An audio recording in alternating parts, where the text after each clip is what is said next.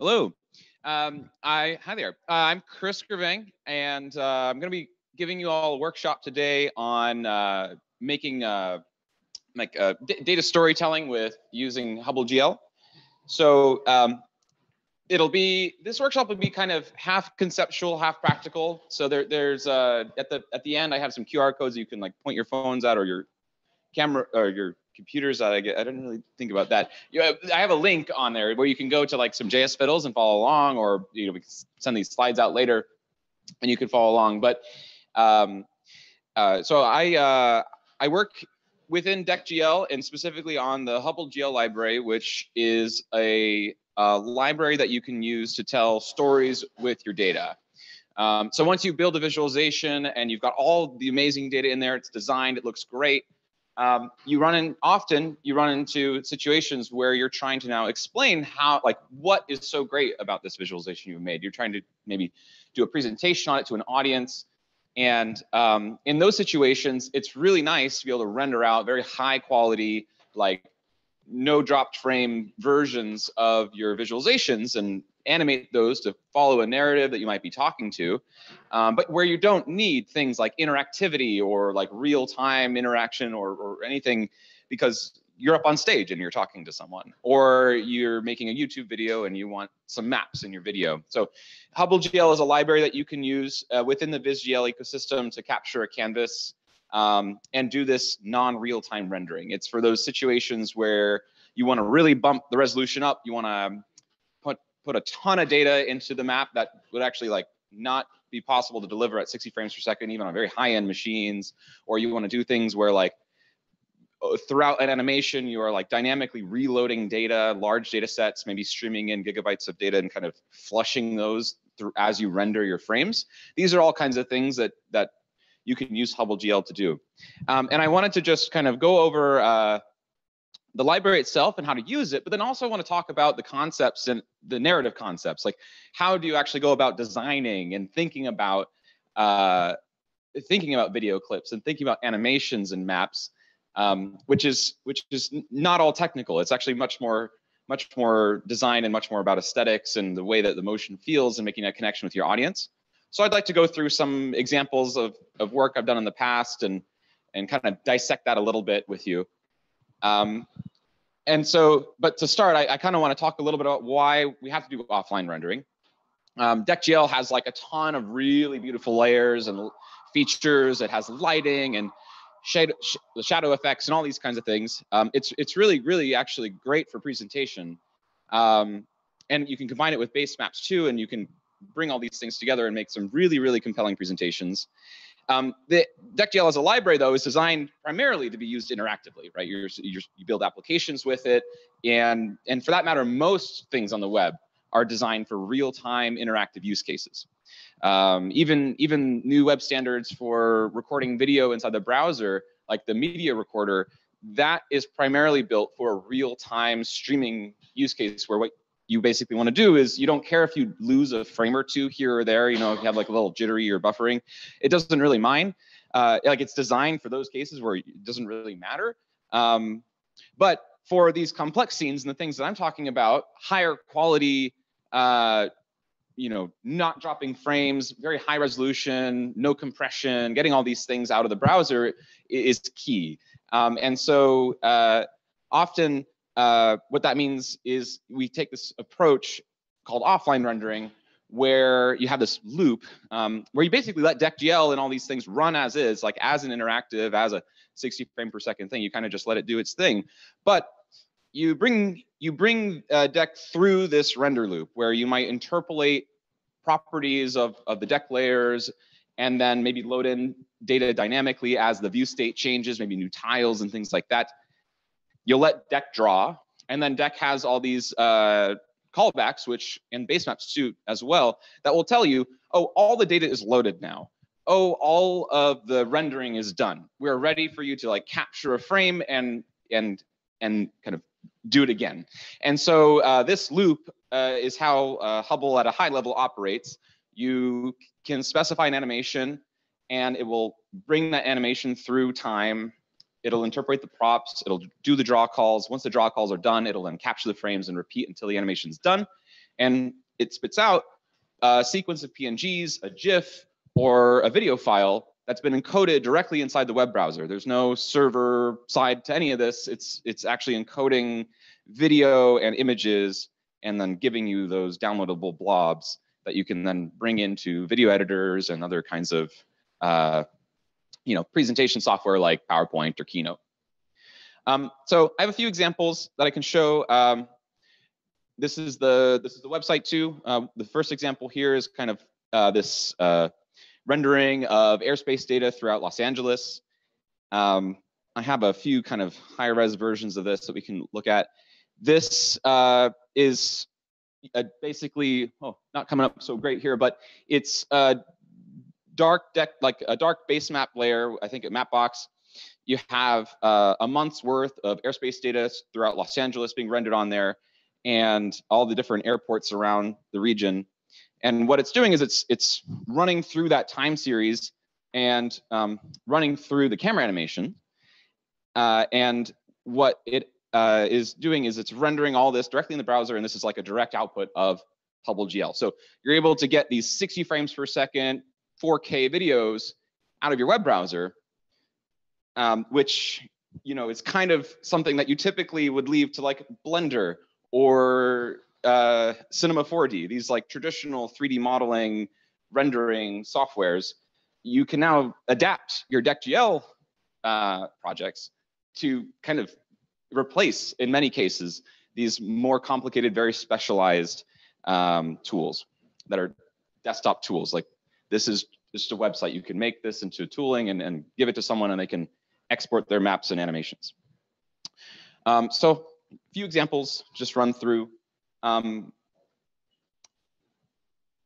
I think something that I wanted to, one of the first things I want to point out in all these examples is camera motion. So in most of these examples, the camera itself is hardly moving. You'll notice like you could interpolate zoom, bearing, pitch, you could do all that.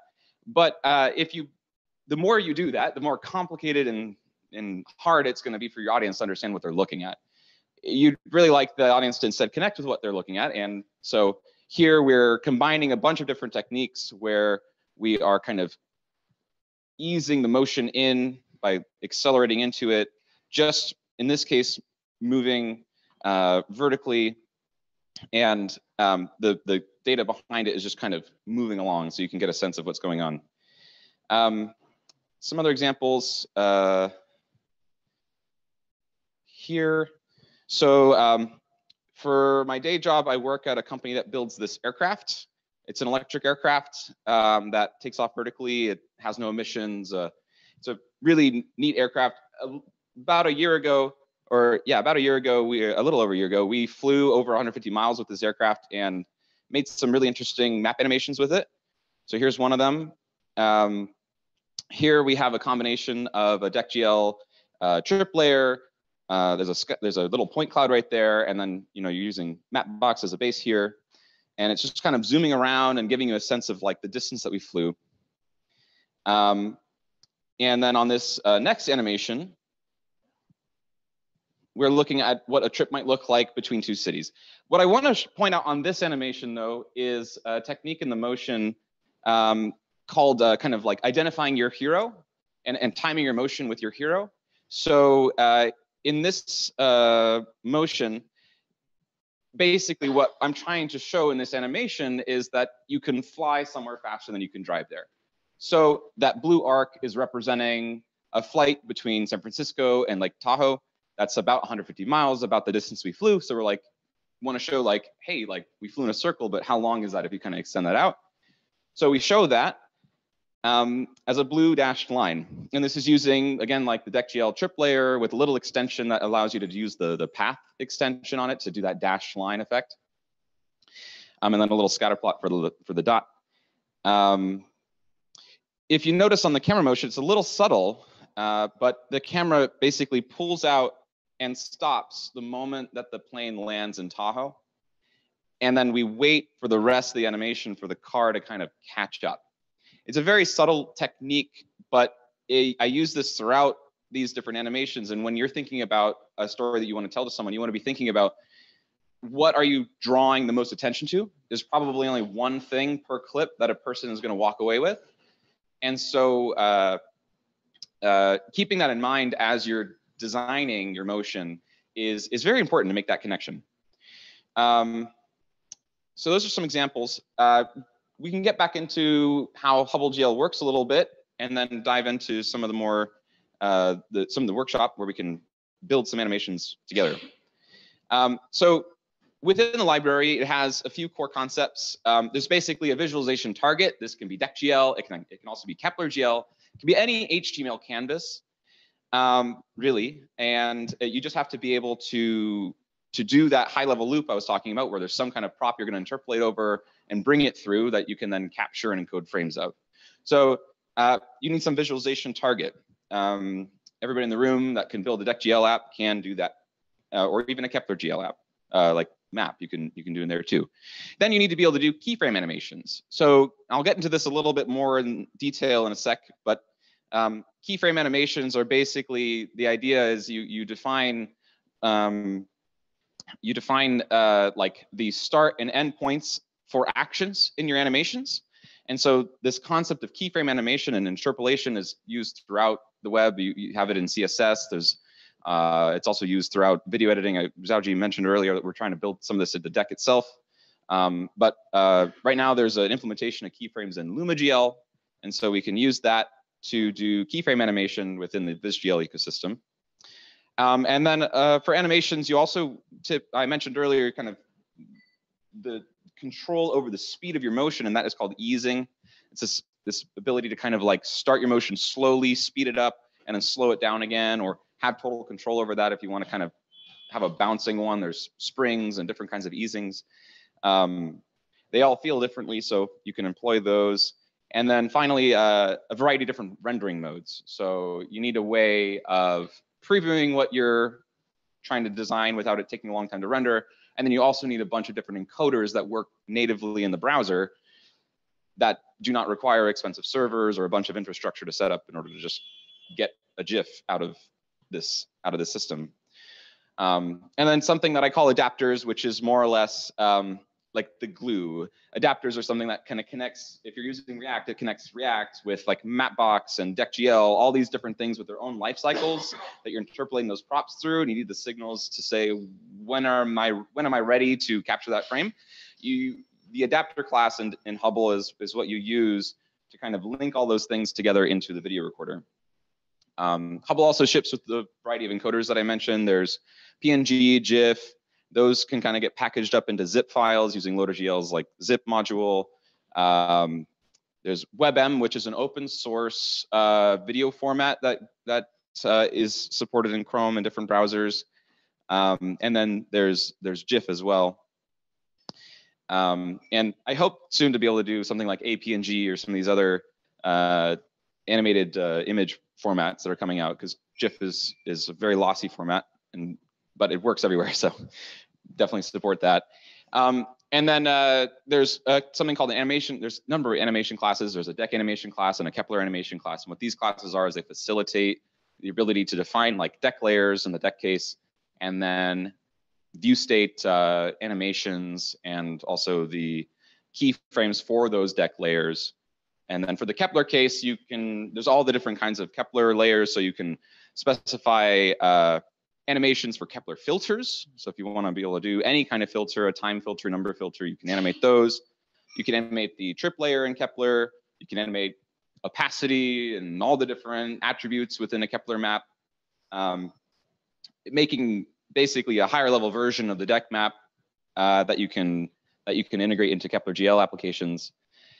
And then there's a couple kinds of keyframe classes that go with those animation classes, but it's all pretty straightforward. And then there's a variety of different easings, and easings are really, you can get easing functions from everywhere. You may have heard of smooth step, you may have heard of linear, which is like no easing, but basically it's a function that takes time as an input and returns time as an output between like 0 and 1.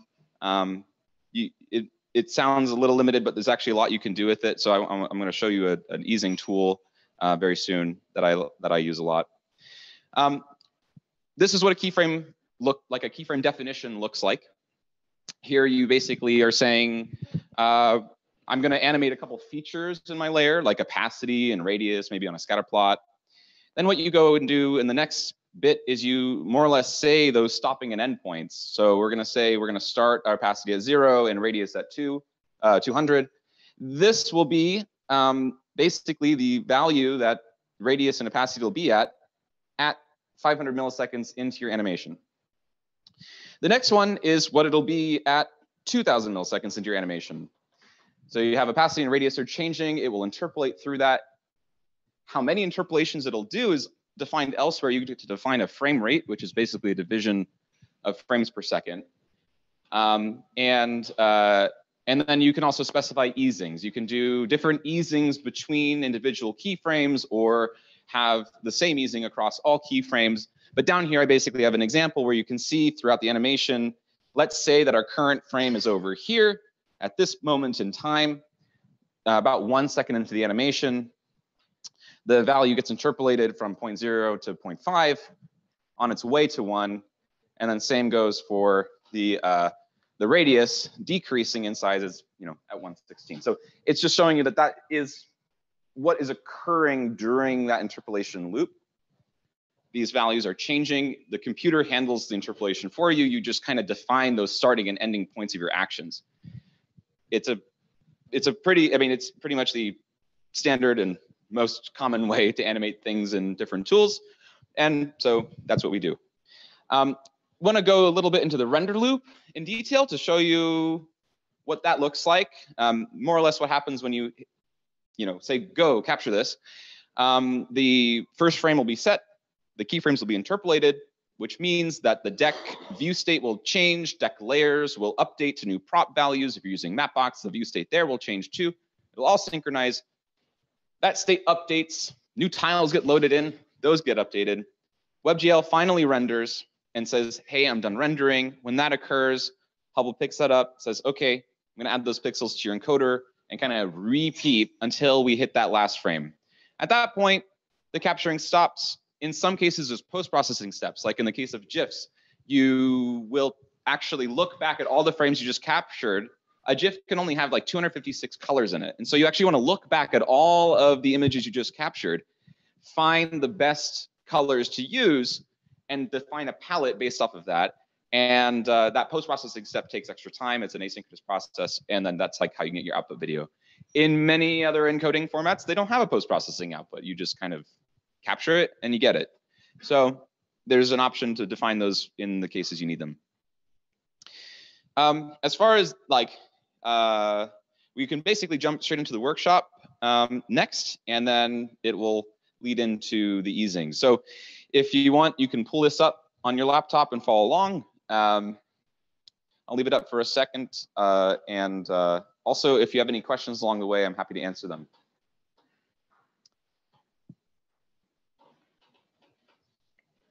I want to jump over to the workshop, but I want to leave this up long enough for people to type it out too if you need it.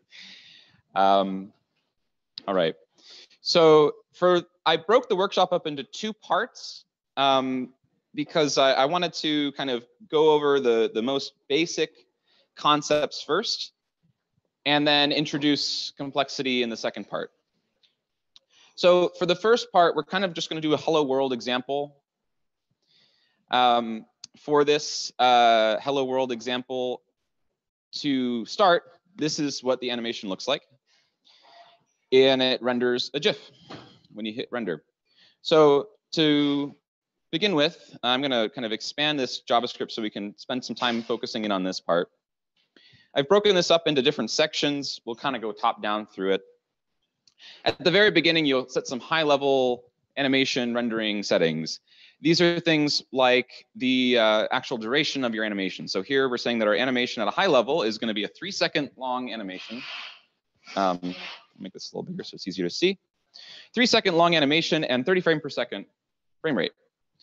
The resolution that we're going to render at will be 1080p, so 1920 by 1080. We're going to be using a GIF encoder right now, and then you can set up different configurations for your different formats. So on WebM or GIF. On GIF, I actually typically scale this down. GIF has no compression. And so the easiest way to keep your GIFs below like 10 megabytes or something reasonable is to actually just scale them down. So that's very commonly done. Another way to do it is to reduce your frame rate. It's maybe like 10 or 15 frames per second. Then after that, we're going to get into our animation settings. So, this doesn't look like a geospatial example, but I decided to actually do it in geospatial. So you've got the basic view state to start with, which is defining kind of the space that we're in. And then here we have the first use of a Hubble class. We have the deck animation that I mentioned earlier. How the deck animation works is it expects you to basically define a function called getLayers, which returns deck layers. This function will be called throughout that interpolation loop, and it's how deck doesn't really need to know or be aware of the interpolation that's happening to it, but this loop will happen, and as it occurs, the interpolated values will be replaced. And it's not magic. The way that they're replaced is basically the animation object that's returned by getLayers and is called, you can pass it through this apply layer keyframes object, which will go through the deck layers and set the update triggers and the props that match what you've defined down in layer keyframes. So if you've defined in your first keyframe that you're going to be animating opacity and radius scale, those will be the update triggers and the values that are interpolated throughout the animation. The other props will not be touched. So that's just basically how this works, and it's linked up by the deck layer ID. So you can define this object however you want, and in here, just to start with, we have this basic keyframe. See here, it's the circle is scaling up and fading in over 1 second, and the text is kind of offsetting down. Interpolation on arrays works, so you don't have to really think about that. It's just going to interpolate that -64 to a 0 and leave the other 0 alone over 1 second. This is happening, and then being encoded to a GIF. The rest of this is kind of stuff this is just like a little bit of Hubble GL boilerplate. This is the adapter that I mentioned. This is where you say, okay, we're gonna push this animation in to the deck adapter and use this object to then synchronize the deck instance. And if you were using a base map or React, you might use some different functions on here as well, but I kept this one simple. Down here, you define your standard deck instance. Really, the only notable thing is to define a clear color on your parameters. Most deck instances have a transparent background, but most video formats don't support transparency. So you're going to need to define a background color, which could be a base map, or if you're not using those, you're going to want to define a clear color. From here, we set up the rendering loop. That rendering loop basically consists of passing in your deck instance to Hubble. Then you define a literal draw loop here. Here we're going to basically every time there's a new frame, we're going to call set props, which will kind of get the new interpolated props and pass those into deck. And this is where like the layers and view state interpolations and all that actually get applied.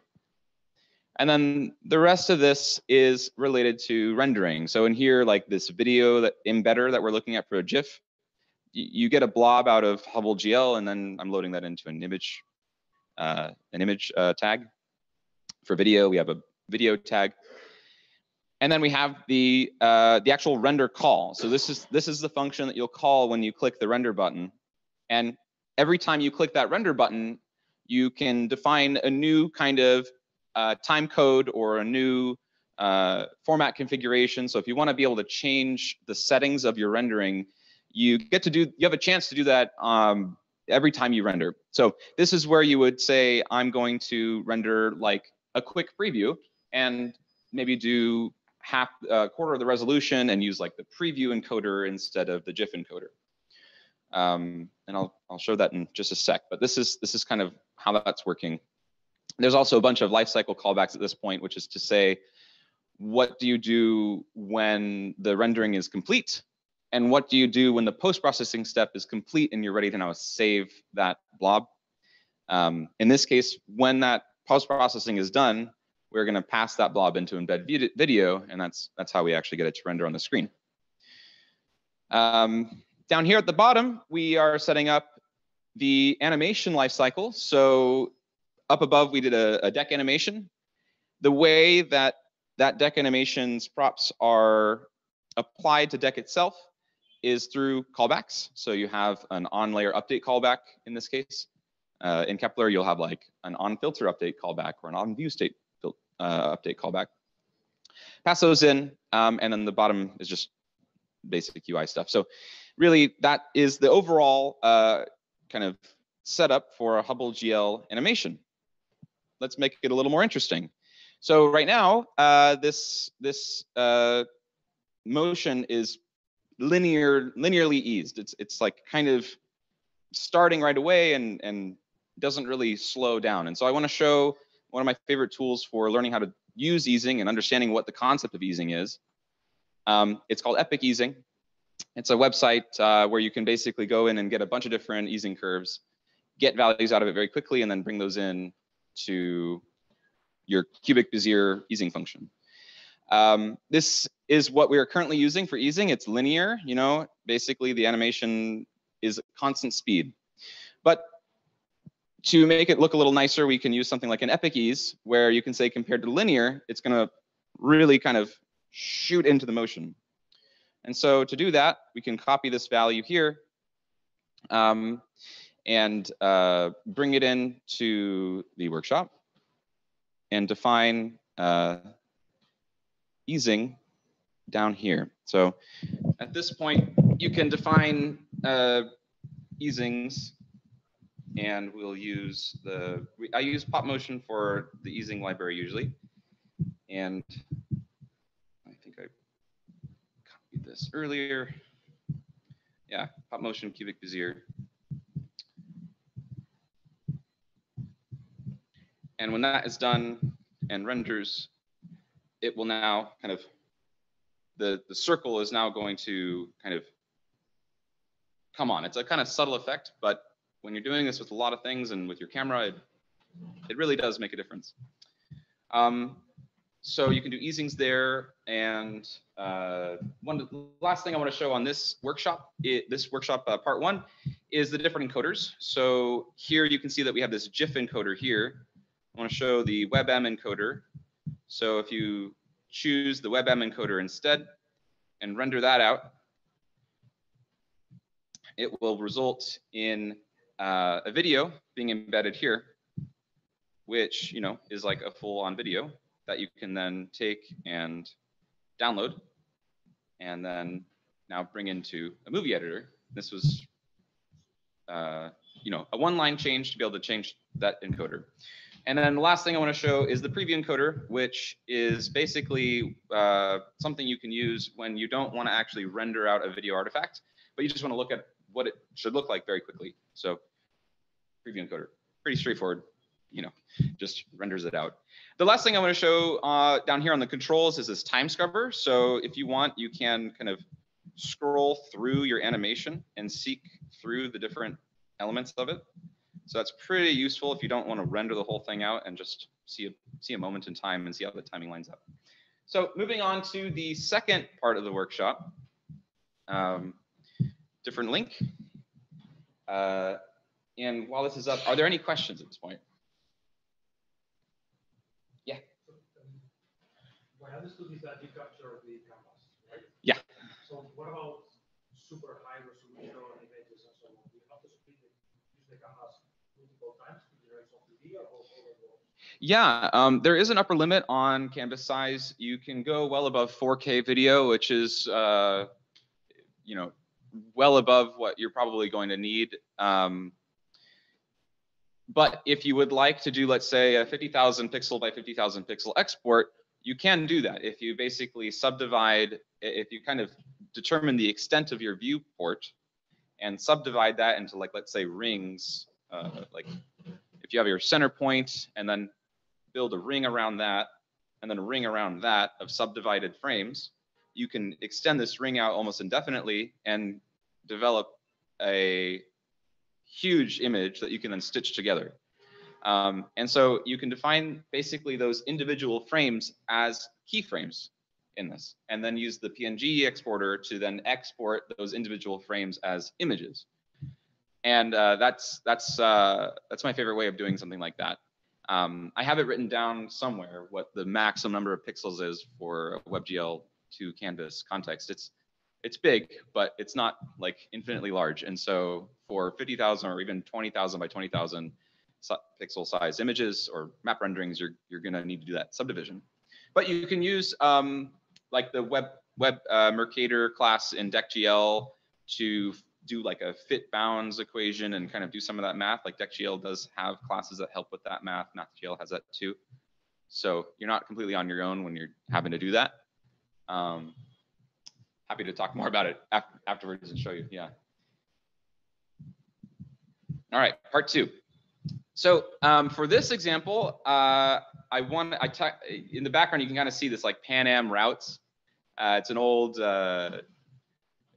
like from the 60s and 70s, like kind of what Pan Am's airlines looked like. So I wanted to kind of recreate that style and bring that in and make movies that look sort of like this, where you can see like a ton of air traffic data flying throughout the United States in that old style, and see it all kind of moving around in nice, smooth 60 frames per second motion, you know, the good stuff. And look around we could basically do like a little world tour and look around and see all the different planes that fly around every day. So that's what this next part can do. That's what this one can do. So I'll show you just to start like a basic preview of what we're starting with. We're starting with the camera over Europe with this trip layer in there, and it's kind of just basically like panning in and zooming in a little bit. The project is more or less structured exactly the same as the last project. The only difference you'll find is in that deck animation section. So here I'm just defining different layers. I'm not using a base map here, by the way. I'm using like the natural earth GeoJSON to get that continent, the continents there. And then they also have a list of airports. And then I'm using from Kepler.gl, the world flights example of like a sampling of airspace data that they have. So I load all that in, bring the countries into a GeoJSON layer, get an airports in. Those are static. They're just kind of there.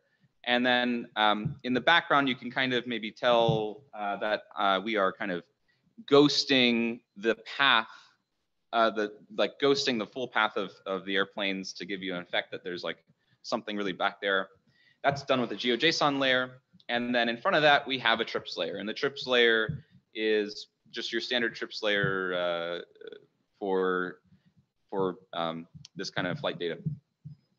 So once you have those layers all defined, in this animation too, unlike the other one, we are doing view state motion as well as layer animation. And so here, just to start, I've got a few different camera positions defined. And then I've built in a little widget here where you can take the camera and interact with the page and actually update the keyframes here between these. And then it will, you know, dynamically update your animation. And so this is more like an animation builder now than just a coding tool. But we have some static ones to start with. Scrolling down, we have our animation. So the animation on this is pretty straightforward. Like we've got 2 keyframes for the camera that goes over 5 seconds. So we've got our timings for 5 seconds. Our keyframes here are, you know, go from point 1 to point 2. And then we have an ease in and ease out, easing on this, which is what's kind of like slowing us in and getting us out. And then finally, the layer keyframes. The only thing we're animating on this one is the trips layer. It's again 5 seconds. And what we animate on this is the current time property. So if you animate the current time property, that is basically going to scrub the layer through its data timestamps, and that was what gives you the motion. It's a GPU layer. It's a GPU animation. So we're not doing anything expensive on the CPU in this one. That's it. I mean, the rest of this is actually the same as the old, as the other example. So from here, what we can do is I want to introduce the last concept, which is related to view state or camera animation. Normally with camera animation, or with most of these, you just do a standard easing. You just want to take a value from, like, let's say opacity or scale. You just want to scale from one value to another. But when you are moving the camera around in your animations around the world, these values like zoom and latitude and longitude, they have like non-linear relationships. So as you animate them, you can end up with pretty like jarring results if you're not using the interpolators that are designed for this purpose. You probably have actually used these too. It's called a fly-to interpolator as opposed to like a linear interpolator. So the camera keyframe has support for that interpolator option. And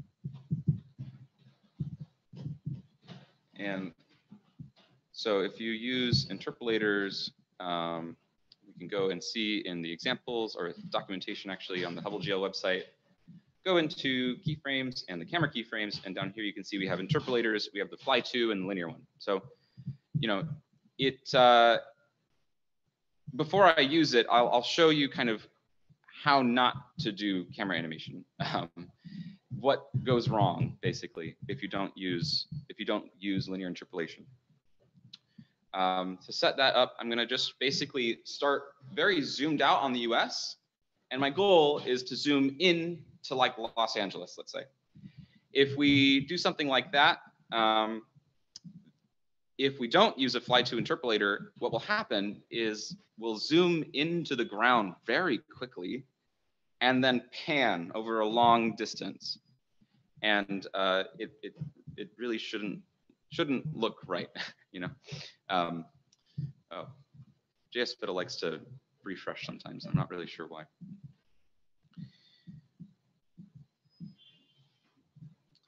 Okay, update that keyframe, and then we'll zoom way in down by LAX, one of the busiest airports in the US, and we're going to see what's going on there. So right now we're not using the fly-to interpolator, I'm pretty sure. And so what should happen is we're going to zoom straight into like Colorado, and then go over Nevada, and you know, you've kind of lost your reference at this point. You have no idea what we're really looking like, and then you finally get into Los Angeles. It'd be much nicer to kind of have the curve keep the Pacific Ocean in view the whole time, right? And so that is what the fly-to interpolator will typically do for you. It'll kind of change that curve so that it keeps the motion smoother as you go in. So it's very quick to do. Fly-to, save that, set up the keyframe again.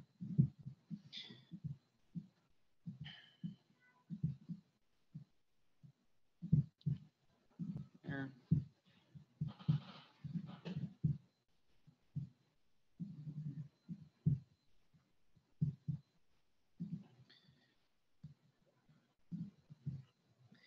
And now it should basically keep the Pacific Ocean in view the whole time. So what this is doing is it's basically just changing the math on the zoom value. And this is combining then with the ease in and ease out easing as well. And so the motion stays smooth, but we're modifying the path of the camera as it zooms in, basically, to keep a better context for the people watching. That is more or less all I had to show. You know, from this, it also supports you know, you can go in, and if you want to take a peek at this and ask questions, more than happy to answer throughout. You know, find me on Slack. Push it to its limits. I'd love to see 60 frame per second 4K video coming out of all your browsers. I think that'd be really sweet. You know, no more quick time screen capture with the mouse in there, you know? It's kind of replacing all that. Thank you for your time.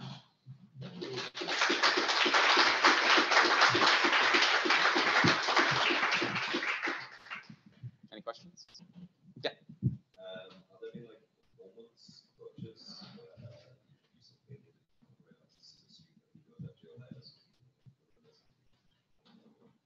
Yeah, the biggest. Oh yeah, Felix asked if there are any performance bottlenecks and kind of gotchas in the different deck.gl layers and, you know, in the ecosystem. The biggest performance hit, and you probably saw it actually, that it's definitely not operating at 60 frames per second, There are large performance hits in rendering, and almost all of it is in the encoders, because these encoders are not hardware accelerated at all. Like Paul was here talking yesterday about the like MP4 hardware accelerated CUDA encoders. There's none of that. In fact, MP4 is like not even supported because it's not an open source encoder, and browsers don't ship a non-real-time MP4 encoder. So almost all of the time spent is actually on that encoding step. Interpolating is almost instant. Layer performance is the same in this context as it is in the rest of the deck context. The only time I guess you can run into like really big performance hits are in instances I actually didn't cover, but I do have a video that can show what this looks like. Basically, when you have like large amounts of data that are loading, you're going to be waiting that bandwidth time for it to download and parse and load onto the screen. And then when you bump the resolution way up, a lot of computers are going to have a hard time with that, and you'll actually typically you run out of memory. Like you run out of browser memory if you buffer too much into your encoder. So it's kind of hard to export high resolution videos that are like a minute long, for example. Chrome typically just will say, I ran out of memory, and kind of crash your page. So for those instances, you can do kind of chunked renderings where you can export your rendering and basically into like chunks of PNGs and then stitch your video back together again. That's my current recommended technique. I think I'm also looking into like using the file system access API to be able to directly just put blobs of stuff on your computer as it renders. So you're not actually wasting any memory. You're basically doing like a memory leak. You kind of get rid of that whole paradigm by just dumping PNGs right onto disk. So yeah, that's the current performance stuff. But this quick video just shows like rendering like Mount St. Helens and doing the train stuff to talk about performance. This is before Hubble GL was waiting for tiles to load before actually capturing the screen. You can see the tiles loading in. And so a lot of work was done to understand how all the base maps kind of that it interacts with like load data and tiles and how to wait for those signals. So now this won't happen anymore. If you go into Hubble GL's examples and try this one out, it's the landmark tour. What you'll see is that as it's rendering, it's skipping. It looks like it's skipping. It looks like it's not working. But what it's actually doing here is it is going to like stop and wait for the data to load before continuing on in the interpolation, which to my knowledge is kind of a unique thing. Like most like Blender and all these other things, they don't have a concept of like async data loading and waiting for all these things. You have to pre-fetch all map tiles onto your disk if you want to do something like this in Blender.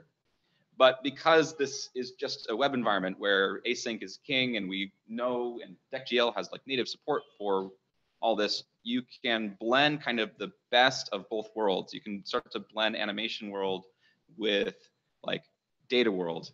And I mean, that's why I keep coming back and using this tool and develop it so much, is because as I see these layers get richer and richer and data sources richer and richer, you're going to be able to make some really cool animations for a very long time. Any other questions? All right. Oh, yeah. So do you have support for some things like, for example, watermarks, metadata, text on the screen, and so on?